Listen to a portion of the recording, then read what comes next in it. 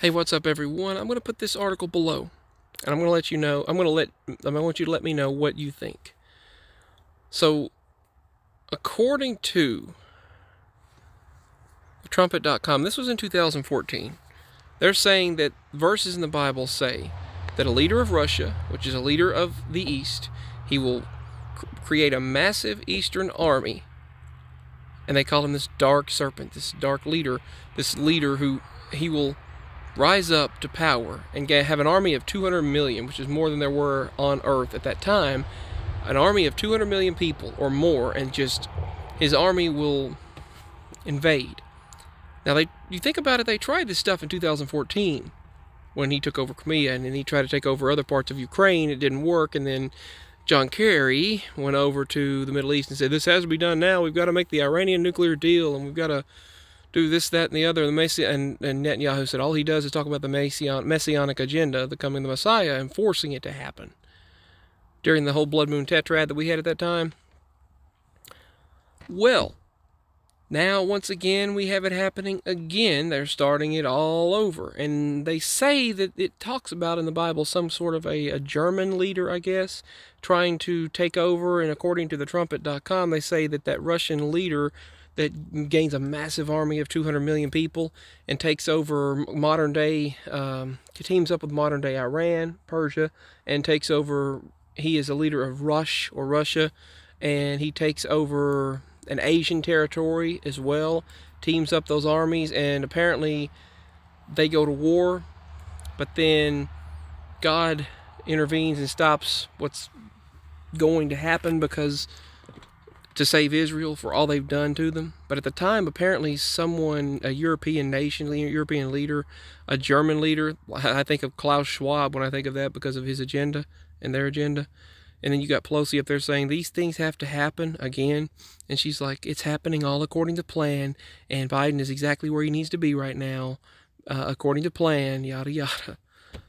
But yeah, you look at these things and it's like, they look at the prophecy and they're making it happen. I mean, that's not natural when they're just going by it and making it happen. But maybe it is happening as it's supposed to or going to now. I don't know. But it's just when they keep saying, those evil people keep saying it's all happening how it should, that doesn't make sense to me. It's like, well, then y'all are planning it out then, right?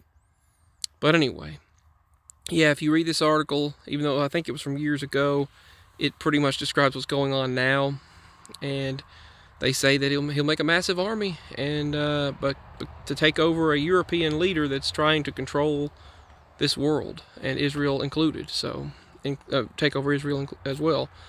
But supposedly it's going to wipe out a lot of Europe, just probably nuclear means, but it's crazy. But I mean, that's what seems to be happening. But it seems that they are going through the motions of just making it happen. That's my problem with it. So, is he the dark leader of Rush? Is he, or Moscow?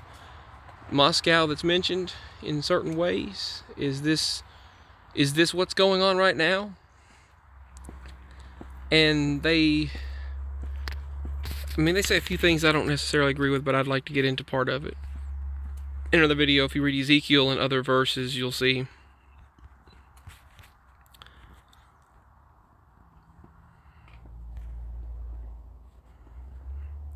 So that's an immense war that takes place between European and Asian forces that will end in the return of Jesus Christ.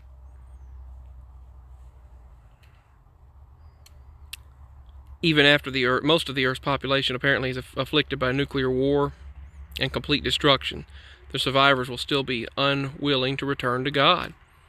They said Revelation 11:15 through 18 shows that Christ descends to earth. The nations will be wrathful towards him. I guess that's what they're saying here. That's what they're saying will happen.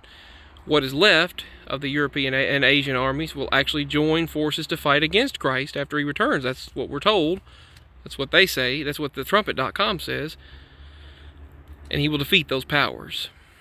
And that begins the conclusion of the peaceful and prosperous new age for the entire earth.